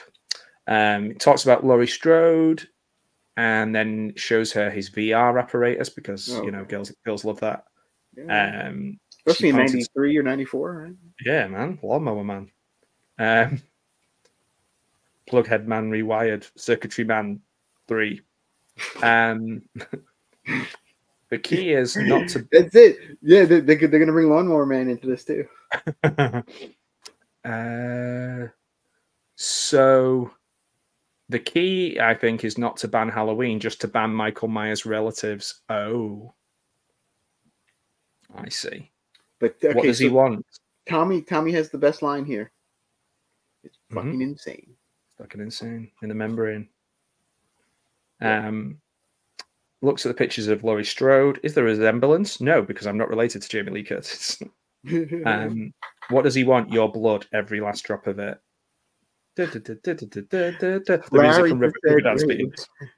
Larry just said, "I'd watch this film. Sounds more entertaining than Resurrection." True. It's true. But that's got Busta Rhymes, bro. I was just going to say, this is lacking Busta Rhymes. It's got everything else. Lots of people doing beer bongs dressed as Michael Myers. It's the death of summer. Tommy starts going on about, Celtic stuff again. He wants to play basketball. I get it. Is Tommy gonna? Is Tommy gonna try and kill Michael in the virtual world? Oh, and then will that kill him in the real world? I guess, yeah. This is what happens when people start getting real. Okay, virtual. So now we're in the virtual other world, netherworld. Oh. Can you imagine Quentin Tarantino seeing the script and going, "Yeah, I'll do it," because he was literally the first person they showed it to and to offer it to him to direct this script. And he was just like, "Have you heard of anyone else who?" And literally anyone. Yeah. Again, the Judith Myers headstone. Oh, he's smashing that up in virtual reality. Smashing trees up. What's going on, man? It's gone full. It's gone full tilt insane. He's inside the virtual world now, doing a ceremony because he's marrying all the Celtic and folklore to virtual reality. And and he's doing some sort of sacrifice to try and. Oh, maybe if he sacrifices her in the virtual world, then Michael will leave them alone. Of course, that makes perfect sense. Yeah. Then we see young Michael. I don't know. This is wow. Like I can't even. Father Carpenter appears again. She's watching him murder his sister in VR. Then they're back to the party, and Dracula's upset that the keg's empty. I am very upset that the keg's empty, yes. Oh, and then Jamie Lloyd's screaming face appears. She's in a cage made of human limbs and bones, rats the size of kittens, and kittens the size of rats. And then Grandma's watching TV, and Vanna White reveals the puzzle's letters 12-1, baby. And what the hell? A young Judith Myers with sunken cheeks and insects capering out of one vacant eye socket yells, "Michael, Michael!" Okay. What is happening? I don't understand. I don't get it. I think I've broken. I think I'm broke. Is that okay? So we're still back in. Rip herself out of the VR. Okay. Yeah, she's out of the VR now. Cemetery. We've got to go to the cemetery. We've got to do this. It's 12:19. We only have less than an hour. We got to go. Must make haste. Fuck you, buddy. Before 1 o'clock, man. A pounding from beneath them. Michael Myers is in the bathroom, standing on top of the commode, majestically. Yes. Blasting his way through the floorboards with his hands. He's smashing through a toilet from below. How can we respect this guy? Can you imagine if they made this? People would be like, "You've made him into a guy that smashes toilets. Not my Michael. He's not my Michael." Hashtag not my Michael Myers. He lives in a homeless shelter. He smashes toilets, and he's in virtual reality. He's a hobo. He's a hobo. What's that song? Hobo, Slowbo humping, hobo, Slowbo babe or something. He's still smashing through. With 2 pages on, and he's still smashing through the floorboards. Is he smashing every floorboard? Yes. I don't know. I guess I didn't think that Michael didn't have another fucking sister. Yeah, well, that would be stupid, wouldn't it? So yeah. So Larry just said, "Okay, if you could replace this film with one of the sequels, which one would you choose and why?" The I one can tell you mine, but yeah, go on. I don't think you're gonna like it. Is it 3? It is 3. You son of a bitch. For me, it's any of them except for 3. All of them -3. All of them -3. Maybe I don't know. Maybe Resurrection. Yeah, maybe Resurrection. I don't know. Let's say that. Yeah. I would say Resurrection is my least favorite. Mr. Sandman starts playing, reference to Back to the Future. That's always good. And Freddy. And Freddy, of course. Freddy yeah. Oh yeah, because he's seen Freddy. This writer's definitely seen Freddy. Oh, for sure. Yeah, the VR is a bit Freddy as well. Tommy is trying to fight him. He says, "Come here, you bastard. Now that I see you here, you don't scare me at all." And then he leaps in terror because, terrified Tommy. That's what we call him. Terrified Tommy or whatever. Terrified Tommy. Trembling Tommy. Trembling Tommy. There we go. I've said it 12 times and I still forgot. 3 dead at this moment. Father Carpenter is being a crazy loon again. And so is Father Carpenter like the Loomis character in yeah. He's like, but even more insane. Mm-hmm. Yeah, this is true. This is when we do Hellworld, this will be reminders of the VR from this film. Yeah. Where's Gareth? Where's Gareth when we need him? Yeah. No, this is Gareth would never speak to us again if we made him. Michael's hand claws from the portal, grabbing her leg down from the netherworld.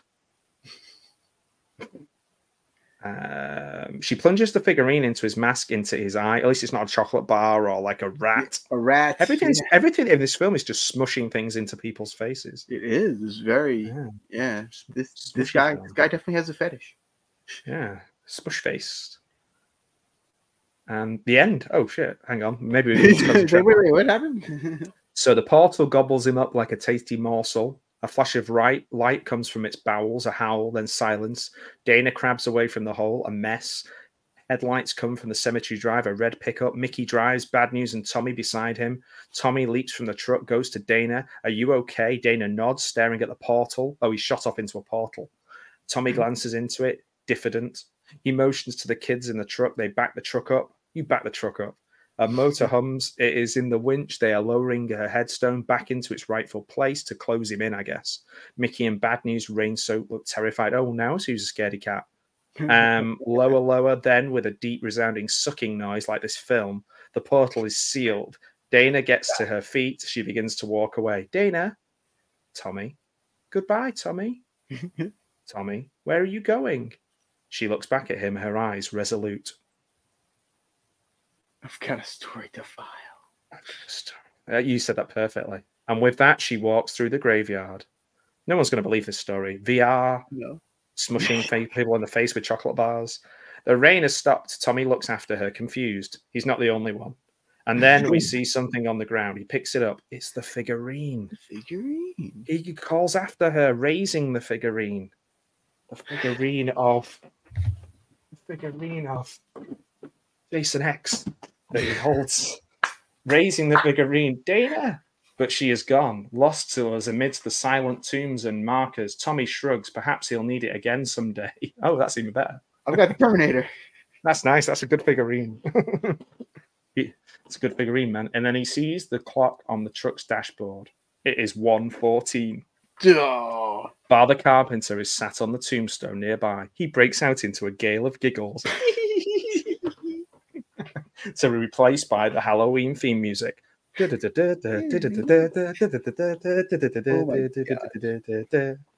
end. The end. Thank God. Thank God it's over. Okay, wow. So marks out of 10 for our first unmade script reading. Wow. That was special. It's good. You're welcome. And by special, I mean horrible. You know what would have made this better? Go on. The Terminator. He's the only person that wasn't mentioned in it. Yeah, pretty much. Yeah, everything else, every film you can think of was in this. That was oh God. Next time you're doing the reading part and I'm doing the comments. It's probably not the worst thing I've read, but it's not good either. Hold me, Jason. Hold me, Jason. Hold me. Tell me that's not a real movie. It's not. It's okay. It never got made. Thank goodness they didn't go with that. Yeah, you can see why Tarantino was like, have you tried getting in touch with the Evil Dead guys? They can write films. They they do decent films, Yeah. Films that, don't involve smushing people and smushing rats into faces. And droogs. And droogs. Don't do droogs, kids. Oh man. Oh wow. That was awesome. That was awesomely terrible. That was a great way to spend a Sunday. So guys, if you want Al or myself to make this film for real, just put it in the comments and we'll give us like 1,000 likes. Yeah. And we'll make it happen. Yeah, we'll go on Kickstarter and make this film. Yeah. Halloween 666, the origin. Yeah. The awful, awful origin. Wow. I mean, and people think the theatrical version is bad. Yeah, this makes you really appreciate what you get. It really does. And like Dana's not even a character in any of these films. Like we never got to see Dana. No. That's probably a good thing. Well, maybe not because she's supposed to be gorgeous. So that's true. She's beautiful. So Tommy. So Tommy. Who would you cast as Dana and Tommy? Ooh, maybe like Dana. Maybe like Courtney Cox at that time would have been good. Thinking of the Scream. Well, no. Well, let's do it now. Like who? Oh, now. Yeah. Who would you name? I mean, I have a thought. for Dana. Okay, Sydney Sweeney. No. Okay. I'm thinking Alexandra Daddario. Oh yeah. Okay. Yeah. Yeah. That's a good one. There you go. But then, okay, so then who would be Tommy? So Tommy's 29. Paul Rudd. Might as well. What the hell? Yeah, Mia Goth would be good as well. Yeah. Okay. Because it is batshit. It is batshit. So. Yeah. It's true. It's true. It is a little bit more in her wheelhouse, I guess. Yeah. Who would be Tommy? Who would you have as Tommy? Oh gosh. I don't know. I actually kind of like your answer better, Paul Rudd. Paul Rudd, but playing it at the same age he played Tommy the last time. Yeah, because he looks exactly the same, so it would work. Yeah. I think that's perfectly fine. I don't know, maybe Zac Efron. I don't know. Zac Efron, there would be like a kind of Disney feel to it, but I like that. Yeah. You know. Yeah. The Rock. You might as well throw Disney in there too. Yeah. Yeah, The Rock, I think, would make a good. You got everybody else in there. So. Father Carpenter, George Carlin would have been a good Father Carpenter. Yes, definitely. Or John Carpenter. But I'm thinking right. I'm thinking the actual John Carpenter playing. Yeah, me too. I think he would be perfect. Yeah. I think he totally nailed it. Skarsgård, yeah. Skarsgård plays everybody. He would be all the characters. Yeah. Including Dana. Including Dana. Yeah, I don't know who would play Dana, but we'll once we get funding, we can think about that later. Who would you get to play Michael though? Ooh, Vern Troyer.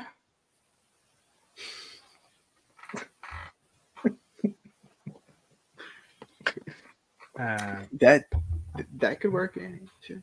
Paul McCartney, is he available? Paul McCartney. I've always wanted to meet him, so like we could just cast him. There you go. It'd be perfect. Yeah. Bret Hart. Hire him on as Michael Myers. Bret Hart would be a good Michael Myers. He would. He has the build for it. Yeah. Believable punches. You want someone with a good believable punch. I guess we could just do like the guy who wrote it did, and just like have somebody like Robert Englund or Kane Hodder or someone like from a film that he's actually seen. He would probably love that. Yes. Yeah. Well, we have done nearly 2 hours of this film, and I think somehow this should have been part of the Surviving series. Yeah. This was tough. I genuinely did think it might be good, but yeah, I was wrong. It had potential, and then it just it started off, and as soon as the VR came in, and the VR, I was like, no, and the Droogs, and the Droogs, and then the Droogs don't work. And that's the thing. I don't know how it just progressively got worse as it went. Yeah, more like I don't mind. To be fair, I would like to watch this film. I would watch it. I just think it would be really entertaining in a really bad way. In a really bad way, yeah. It wouldn't be boring. Kind of like it wouldn't be boring. Yeah, it wouldn't be boring for sure. Yeah. Right. Any final words? Any Jerry Springer's final thoughts? Take care of yourselves and each other. Yeah. Hodder, we could have Kane Hodder. I'll have a word with him. I'll message him later and see what he says. Yeah. So, guys, thanks for joining us on this trip into movie history. Should this film have been made? What do you think? Let us know. Should we make this film? We'll do a 5-minute version of it. VR headsets and everything. Yes. Let us know in the comments. We'll totally do it. All right. Do you want to say the famous Akkad sign off? Sure. Until next time. Adios, Bella Lugosi. Awkward pause.